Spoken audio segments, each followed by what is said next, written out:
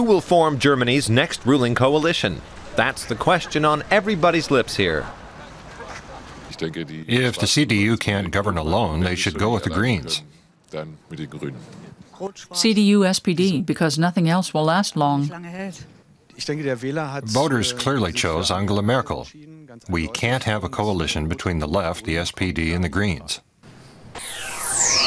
A grand coalition between the CDU and SPD is the most popular choice. 48% want to see that.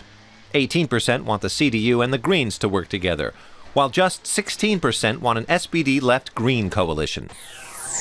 If the CDU can work with the SPD, then maybe something good could come from that. I think it's crucial for the other parties. If the two biggest parties are together, the rest won't have much of a say. A grand coalition would bring the greatest progress. It's the best way to tie the interests of the majority together.